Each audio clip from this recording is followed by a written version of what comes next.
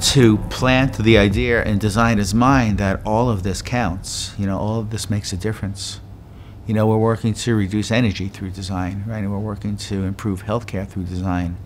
And that takes a very holistic view of the person and their environment, and not just the person, but the people around them and the systems around them. So that encompasses a lot of elements which are all critical to achieving that goal. Well, I think what's very important is to think about the higher vision of what you're trying to achieve, or what can possibly be achieved. So quite often, design projects are about the thing, and the scope or the definition is rather limited, but really what you're trying to do in a large sense is improve the world, like better somebody's life, improve the quality of life. And what that takes is quite a bit of alignment and vision and enthusiasm and passion. So the idea of working either alone or with a team and establishing and maintaining that vision is really key, and to broadening the definition of the project to really hit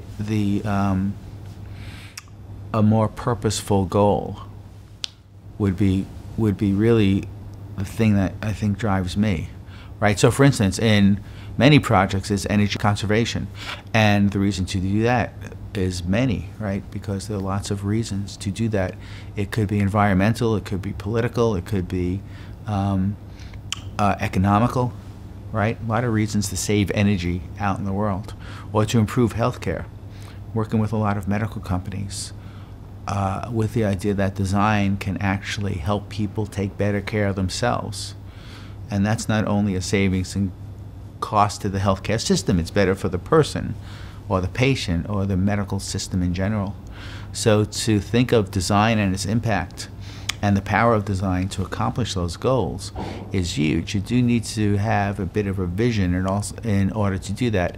Not everyone may have that. That vision often needs to come from the design team or from people who have some expertise in design and can understand what the power of design is capable of accomplishing. Thought process can expand. So yeah, it's great to get there early before the design brief is even created, but often there are budgets and schedules that are real constraints.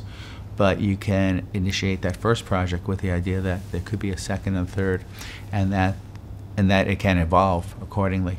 And I think that's the basis of design strategy as opposed to a design project, is how can you manage design within a company? How can you help them manage design or utilize design in a way that quite possibly has not been in their radar scope before, ways they haven't thought about before. Again, it doesn't have to happen at the get-go on project one, but it can happen over time, have more and more and more of an impact over time.